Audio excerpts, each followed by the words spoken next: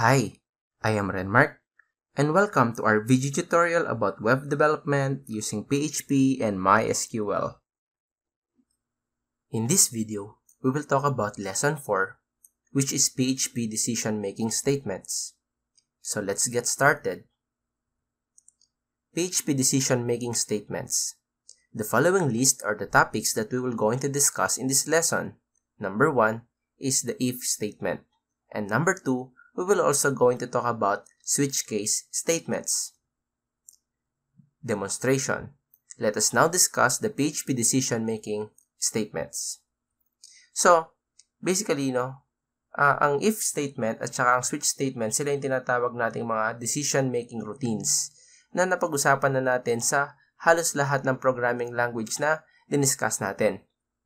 Ito yung pagbibigay ng ability sa program na mag-decide based sa isang certain condition kung nag-true yan at nag-false, depende kung ano mga statements na gagawin mo doon sa naging resulta ng ating condition. So, ipapakita ko sa inyo ngayon kung paano natin pwedeng i-apply ang mga conditional statements sa loob ng isang PHP script. So, first, bubuksan ko ang aking Sublime. Okay? And then, since auto-load o auto-start yung aking Laragon, it starts with Windows. So, nandito na siya. You just have to check it somewhere in this part. And then, I'll going to press Start All. And antayin lang natin mag-load lahat. Kapag okay na, bubuksan ko lang yung ating directory or project directory and then click Test. So, and then wait for your browser to load. So, ang default browser ko is Mozilla Firefox. Isara ko lang muna yan kasi hindi siya kailangan. Again, ang madalas kong ginagawa is nag-split screen lang tayo para ma-maximize natin yung space. So, that's about right. Let's start. So, first, we will going to create a new file. So, take a right click over there and then click New File.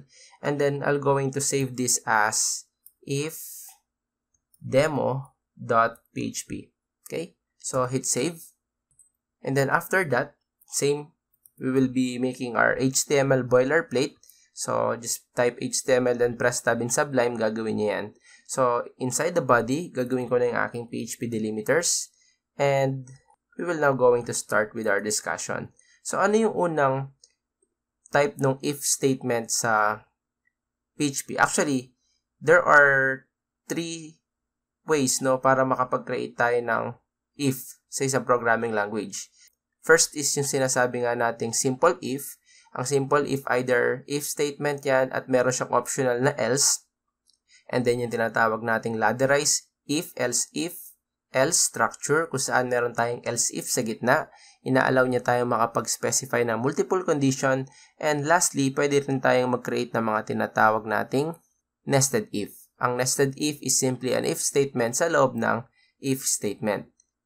Ang syntax ng if statement ay laging ganito. First, you have to specify if and then followed by an open and close parenthesis. Then, you have to set your condition.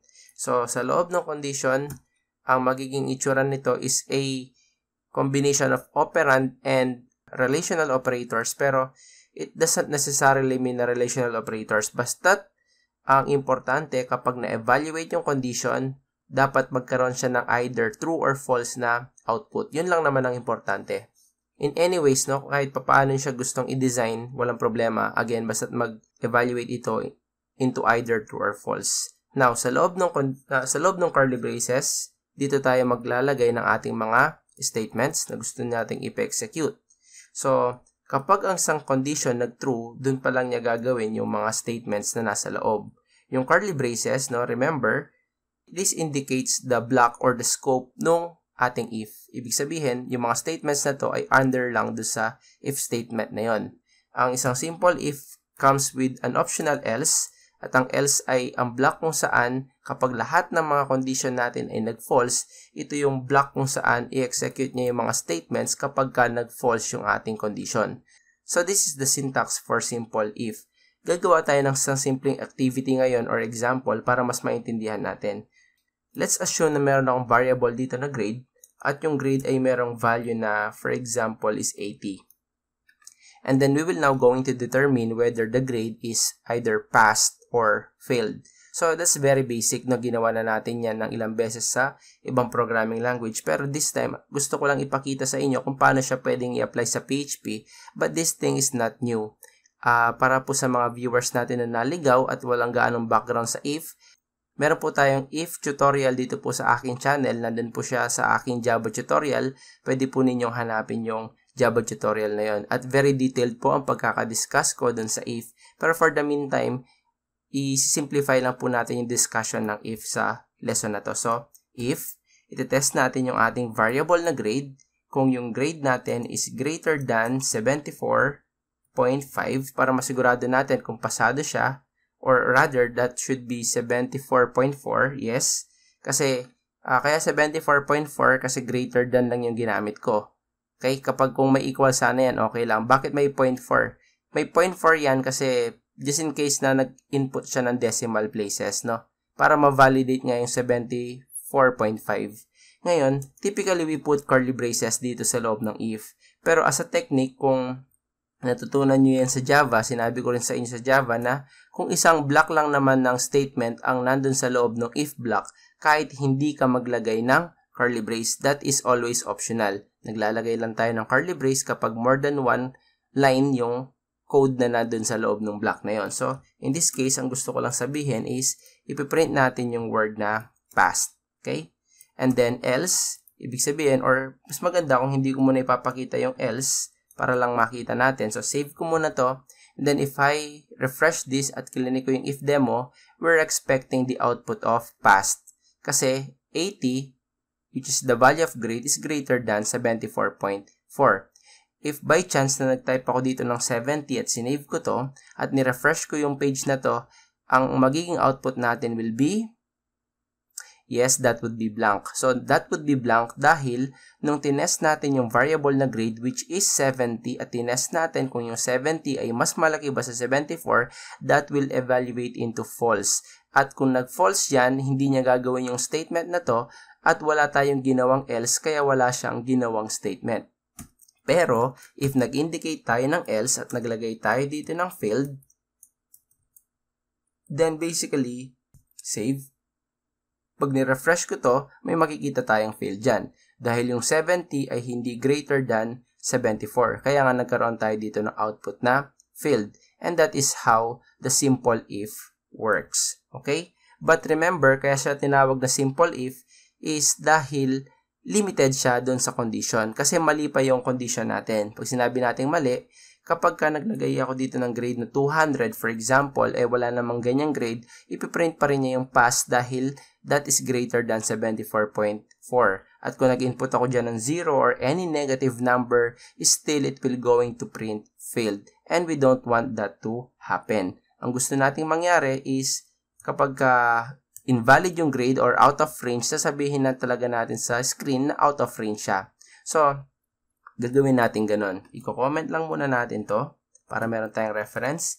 At ito ang ating simple if. Okay? Yan, simple if.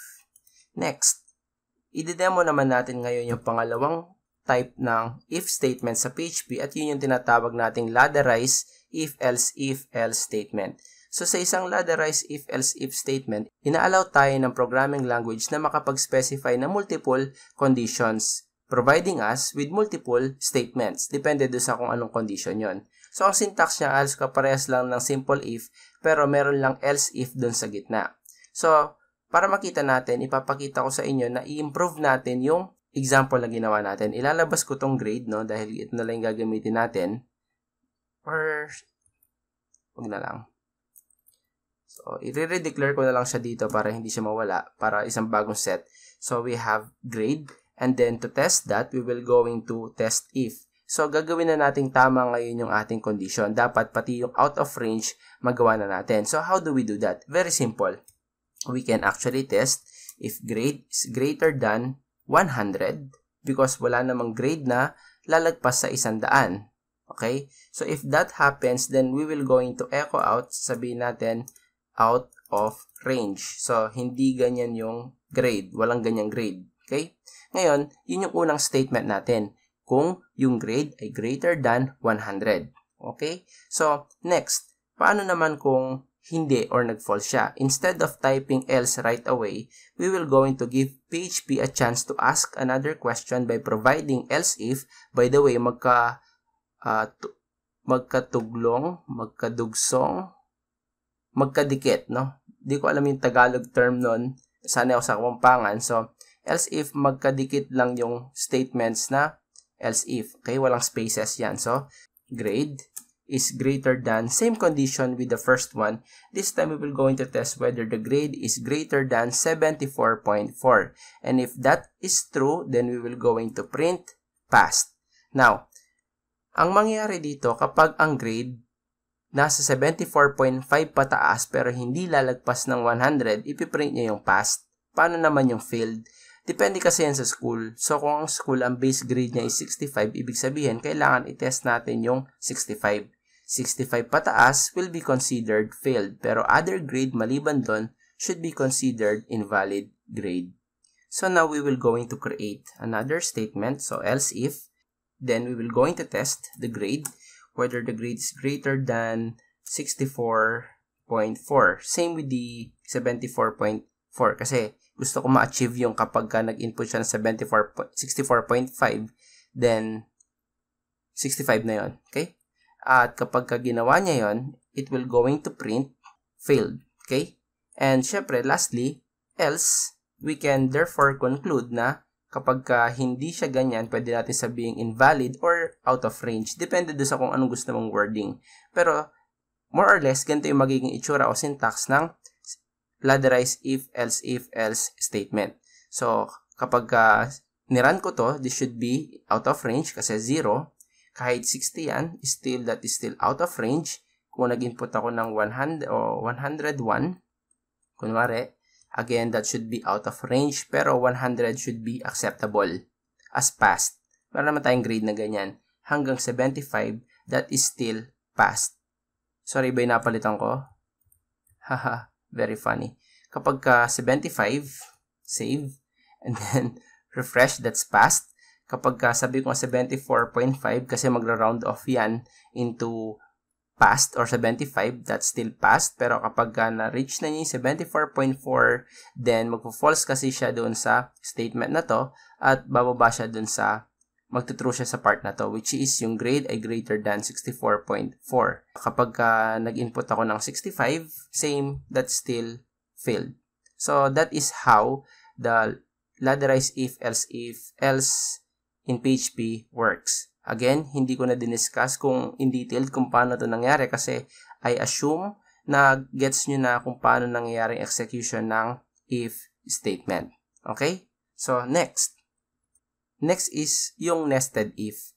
So, sa nested if naman, by the way, kukopihin ko to para masaya.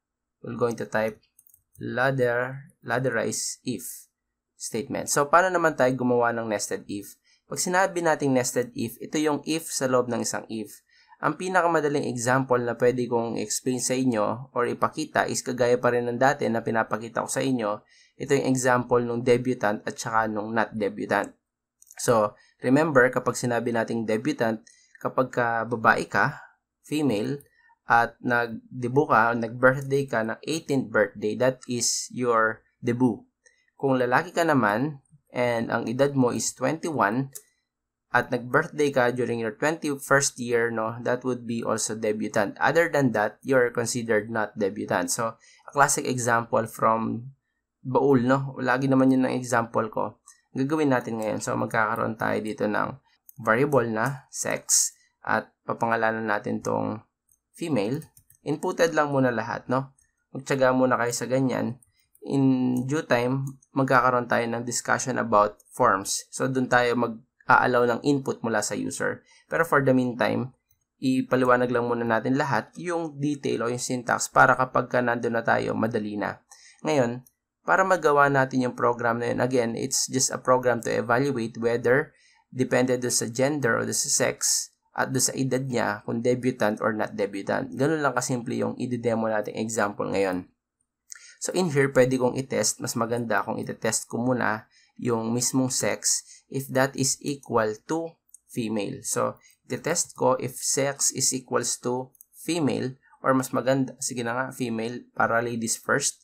So, if that's true, kung ang in-input natin is female do sa sex, no, pwede tayo mag-test ulit ng panibagong condition. So, pwede tayo magpasok ng if do sa loob ng if, asking if yung variable na age is equal to 18. If that's true, then we will just going to echo debutant. Okay? And then else, ibig sabihin, hindi 18 yung age niya, we will now going to echo not debutant. So, not debutant. Ngayon, if male naman siya, we will going to test it using else if, much better, at itetest natin kung yung sex is equals to male. If that's true, kung male siya, what will happen? I'll going to put curly braces. Sir, bakit gumamit ka na ng curly braces dito? Simply because meron na siyang multiple lines of code sa loob ng block na yon. Hindi uubra yung wala. Pero dito, since wala namang more than one, no? I mean, isa lang siya, kaya hindi na ako naglagay ng curly braces dito. So, in here, kapag ginawa ko tong 21, kung male siya, so at 21 yung age niya, ipiprint natin debutant, pagka hindi, not debutant. And then also, else, ibig sabihin, baka hindi male or hindi female yung in-input niya, then we can simply echo out, echo invalid sex. So, that's it. This is how the nested if works. So, mamaya ko nalalagyan ng comment. Pag nirefresh ko yan, that would be debutant. Paano naman kung male siya at 18 years old, that would be not debutant. But unless 21 years old siya, then it will going to print debutant. Kung sakali namang mali yung spelling nung gender o nung sex, then it will be printing invalid sex. So again, hindi ko na-explain kung paano nag-work yung mga printout dito. I believe you should know that dahil I'm expecting na advanced na yung learning ninyo pagdating sa if statement kung nandito kayo sa lesson natin na ito. Okay? So we will going to comment out this one at lalagay natin ang comment. Pero this is the syntax of nested if. So we will just going to type here nested if. Okay? So, yes. Next. Same example ang gusto kong may discuss, pero this time, instead of using nested if dito, para magawa natin example na to, can we do that example using a ladderized if, okay? And using relational operators. So, if naalala nyo pa yung mga relational operators, yun yung diniscuss natin nung last lesson. So, yun yung susunod nating demonstration. Gagamit tayo ng if statement at gagamit tayo ng relational operator sa loob. So, same problem. Sabi ko nga, debutant, not debutant, pero magkaibang approach. At mas maikli at mas efficient na approach. Same, nag-declare tayo ng mga variable, kagaya ng sex at saka ng age. At ang susunod nating gagawin is same problem. We will going to fix that problem using different approach. So, in here, I will going to type if. At same pa rin naman ng flow, itetest pa rin naman natin yung age. Kung yung age is equals to female, same. Pero instead, nagagawa ko ng panibagong if dun sa loob nung block na to, okay, imbis na inenest ko pa siya, I can actually put it gamit ang, so gagawa na naman ako ng, by the way, this is optional, okay? Pag sinabi kong optional, kahit hindi ka maglagay ng parenthesis doon, pwede yun. Pero nagkataon lang kasi na OC ako kapag ka nag-create ako ng condition. So, kagaya nito ang gusto kong sabihin. If ang age mo,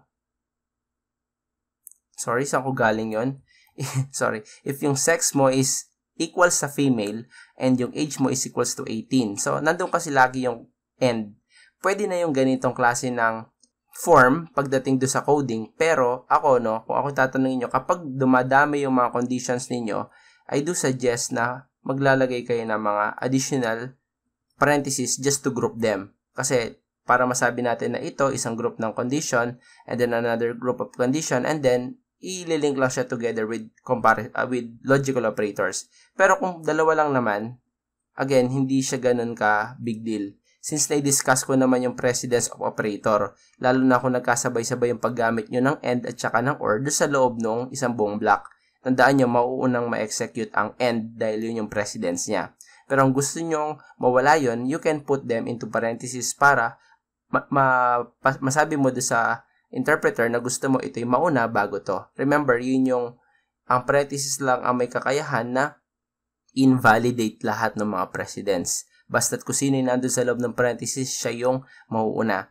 Pero for the meantime, no, if this statement is true, if ang edad mo, if ang sex mo is female at ang edad mo 18, then definitely you are a debutant. Then we will going to type else if with having sex is equal to male.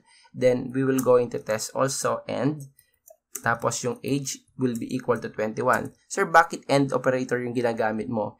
And kasi kailangan both. Hindi pwedeng female ka lang tapos optional na edad mo. Remember, no? That doesn't make sense. Kasi kapag true, kailangan parehas na statement or condition or input should be evaluated true. Kailangan female ka na ganitong edad mo or male ka na ganito yung edad mo para masabi nating debutant ka. Kagaya dito. So, else, ibig sabihin, pwede natin sabihin not debutant. So, pwede natin gamitin yung not debutant dito. Although sa ganitong klase ng approach, hindi natin matetest basta-basta yung invalid sex. So, kapag mali na kasi yung female or male yung nilagay mo dito, not debutant ka agad yung magiging output natin dito. Kung gusto natin, pwede pa tayo mag-create ng isang layer pa ng if, no, para or else if para dito. Pero, I think na hindi ko nagagawin yan kasi ang gusto ko lang naman ipakita sa inyo ngayon is paano gamitin ang isang ladderized if at mag-integrate ng logical operator sa loob. Ngayon, para masaya, no, pwede natin gawing end yung isa or worded yung isa para ipakita na parehas nagagana yung dalawang yan. Pag nirefresh ko to, that's debutant. Kapag change ko to into female and change that first muna sa 21, that should be not debutant. But once na pinalitan ko to ng 18, that should print debutant again. Okay? So, again, this is another example. For an if statement, we can say that is ladderized if with logical operator. Okay? So, next. I believe we're done with the if statement. So, ang susunod natin i-discuss is yung switch, no? Switch case. Mabigat man sa loob ko na i-discuss ang switch case pero wala akong magagawa. Remember do sa Java tutorial ko, no, nakita nyo yung resentment ko over switch case, no, dahil never ko siyang i-recommend at hindi ko talaga siya gagamitin sa kahit anong project na gagawin ko. Pero I want this to be discussed, no, para lang magkaroon kayo ng option at hindi natin masabing ina-skip ko siya, no. But yes, I do discriminate types of programming constructs such as yung switch case. But to discuss it, no, when we say switch case, a switch case statement is actually an alternative to the if, else statement, which does almost the same thing with if statement. The switch case statement, no, tests a variable against a series of values until it finds a match and then executes the block of code corresponding to that match. So, ang syntax ng switch case goes like this. We have a switch and then we will have a variable to be tested, no? So, nandito yung tinatawag nating variable to be tested. Nandiyan yan. Pagkatapos, after nating ilagay yung variable to be tested, maglalagay tayo ng curly brace at ilalagay natin yung ating case. And then, case, ano yung magiging possible value ng case na to? So, that would be possible value nung case na yon, and then you have to put colon, and then in here you will going to type your statement or statements, and then followed by, do not forget the use of the break statement, just like this one. Uulit-ulitin lang natin to ng hanggang magsawa kayo, no, kahit ilang ulit pa yan, pero ganito lang more or less ang magiging formula niya. Pagkatapos, kapag nagsawa ka na, then yung katumbas ng else would be a default statement. Sa default statement, ang kailangan mo na lang ilagay dito is yung mismong statement kahit wala na tong break, pwede. So, ganito ang syntax ng switch case. I-explain natin. So, gagawa tayo ng example na kunwari, nag-type ka ng color code at yung color code na yun tinype mo, for example, is R or ang input mo R, it should print red. Kung nag-input ka naman ng G, then it will print green. If nag-input ka ng B, that should print blue. And then, isa pa, no, pag Y, it should print yellow. So, ito yung gusto kong gawin nating program. Our GBY. Okay? So, kapag ganito yung mga naging input natin, ito yung i-return yung value. Kapag hindi, sabihin natin unknown color. So, if this is the requirements, then paano ba siya ginagawa muna sa if statement, no? Para magkaroon tayo ng comparison. Kung if yan, ang magiging atake ko dyan would be like this. First, I'm going to test it into if, and then magdi-declare muna pala tayo ng variable, nakalimutan ko. For example, the variable will be color code. Okay? So, sa color code natin, for example, magsiset muna ako ng R. So, sa PHP, no, wala namang string at saka character. Lahat, string. Okay? So, if iti-test ko ngayon, if color code is equal to R, okay, then we will going to echo red. Okay? So, I will going to continue the process. I'm just going to copy this, paste it over here, and then tab, just put else in here para maging else if yan. Papalitan ko to ng G para makuha ko yung green. And then, again, just have to copy paste this one ng dalawang beses pa. Isa para sa B, isa para sa Y. Let's change this to blue and let's change that to yellow. And then, again, we have the else. At pwede natin sabihin unknown echo, unknown color. So, in if statement, ganito ko siya gagawin. Ganyan sa kasimple, no? Kapag ginawa ko itong G, save, refresh, green. So, what's good pa about sa if, no? By the way, kung sakali bang pinalitan ko to ng B, I mean yan, nakikita nyo yung small b, pag ni-refresh ko to, ano kaya magiging output?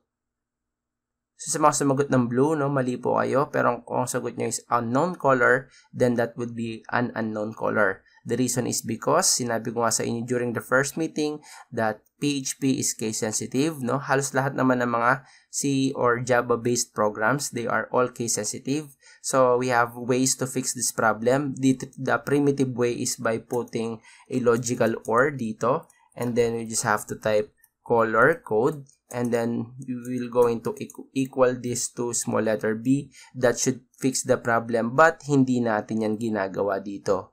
We do not do that here. Especially sa advanced lessons, no?